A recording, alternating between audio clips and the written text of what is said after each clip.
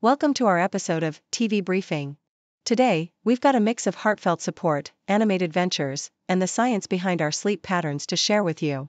First up, we're seeing a wave of admiration for the Duchess of Cambridge from readers of The Telegraph.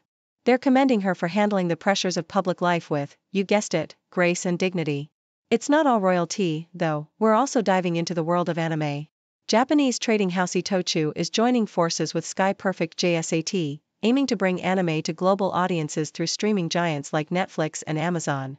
They're planning to produce at least 10 anime films in 5 years. Talk about ambitious. And for those of you who often find yourselves waking up just before your alarm, turns out, it's a good thing. Experts say it's a sign that your body clock is ticking just right. Meanwhile, on the entertainment front, despite Alfred Hitchcock's controversial persona, his classic film, Suspicion, continues to captivate audiences. And in other news, Joni Mitchell's music is back on Spotify after a 2-year hiatus, and Blake Lively is issuing apologies over a joke about Kate Middleton amidst the princess's recent cancer diagnosis revelation. So, whether you're into royal dramas, the expanding universe of anime, or the science of sleep, we've got something for everyone today. Stay tuned for the detailed scoop on these stories and more. Please continue to watch for more in-depth coverage. Letters. Throughout this ordeal, the Princess of Wales has acted with grace and dignity. Telegraph. Several readers of The Telegraph have written in support of the Duchess of Cambridge, praising her for her recent disclosure of personal details and acknowledging the difficulties she has faced in the public eye. One reader commended the Duchess for upholding family values and handling challenges with grace and dignity, whilst another expressed shock at the loss of control the Duchess experienced due to online speculation. The readers called for greater emotional intelligence in society and emphasized the need for people to be more aware of how their behavior affects others. Japan's Itoch to team with Sky Perfect JSAT in anime business. Nikkei Asia. Japanese trading house Itoch is partnering with satellite broadcaster Sky Perfect JSAT to enter the animation business. Itoch will take a 20% stake in an animation company to be launched by Sky Perfect JSAT in April. The partners aim to distribute anime films through overseas streaming services such as Netflix and Amazon. The anime market is growing rapidly overseas, and the partners seek to promote Japanese anime content to capitalize on its popularity.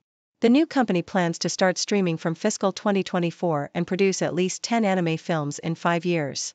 Itoch will utilize its sales networks to focus on overseas distribution, selling distribution rights to different countries and regions in exchange for commissions. This marks the first time in about 17 years that Itoch has become involved in anime. Why we sometimes wake up just before our alarm. ABC. Waking up naturally just before your alarm goes off is a sign that your body clock is working well, according to sleep experts. The body clock, or circadian clock, knows when it is time to wake up by lining up with the sleep system. Disrupted sleep patterns can have negative health effects, including jet lag, insomnia, and shift work disorder. Researchers at Flinders University are developing a personalized tracker to measure body temperature, which will help determine the best times to sleep and to expose the body to light. Power of the Past celebrates agriculture's legacy. Yahoo! Power of the Past, always scheduled for the third weekend in August, is one of the state's foremost antique farm machinery shows and will mark its 35th anniversary this year. Hitchcock was a dirty old man, but I'll still watch this gripping classic. Telegraph. The article discusses Alfred Hitchcock's film Suspicion and argues that it is highly ingenious and remains gripping to this day. The film stars Joan Fontaine as Lena McLeodlaw, a young Englishwoman who marries the charming yet manipulative Johnny Aysgarth, played by Cary Grant. As the film progresses, Lena begins to suspect that her husband is plotting to kill her for her life insurance. The article praises Hitchcock's direction and the performances of the cast, particularly Cary Grant, and argues that the film is a standout from Hitchcock's American period. D118 board votes to add, improve weapons detection systems. Yahoo! The weapons detection system at Northridge Middle School continues to cause bottlenecks of students as they pass through them, with the system not flowing as quickly as at Danville High School and leaving students in inclement weather. Phil Williams commentary, camp should be about the kids, not the adults. Yahoo! A former state senator from Alabama has hit out at a camp counselor who identifies as a butch-coated space queer and wears a rainbow flag on his uniform. Phil Williams, who is a retired Army colonel and combat veteran, and a practicing attorney, cited the counselor as an example of why it is important for parents to be aware of the people taking care of their children. Space Camp is hosted by the U.S. Space and Rocket Center. Williams said that while Space Camp and the USSRC are amazing assets to our state, the Alabama Space Science Exhibit Commission, which oversees them, has some explaining to do. He said that the USSRC now hires people who take their personal agendas into the lives of our kids, and claimed that parents were now expressing outrage. Joni Mitchell's music back on Spotify 2 years after joining Neil Young in boycott. The Toronto Star. Joni Mitchell's music has returned to Spotify after more than 2 years. The singer-songwriter had pulled her music from the platform in protest of other content available on the streaming service. Mitchell did not release an official statement regarding the return, but her complete discography is now available on Spotify. She had initially removed her music in solidarity with Neil Young, who had protested Spotify's decision to give Joe Rogan an exclusive platform. Young recently announced his return to Spotify, citing the presence of other platforms featuring the same disinformation podcast. Bridging the Future, the impact of Bridge Accelerator Program on the Paso del Norte region. Yahoo! The Bridge Accelerator Program, which aims to boost innovation and growth in the Paso del Norte region of New Mexico and Texas, is inviting businesses in southern New Mexico to apply to join its new cohort by March 29.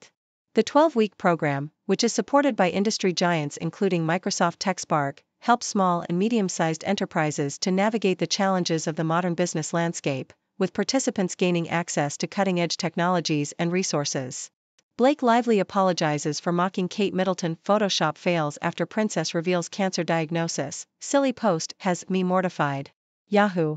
Blake Lively has publicly apologized for her joke about Kate Middleton's Photoshop fails after the Princess of Wales confirmed that she has undergone treatment for cancer.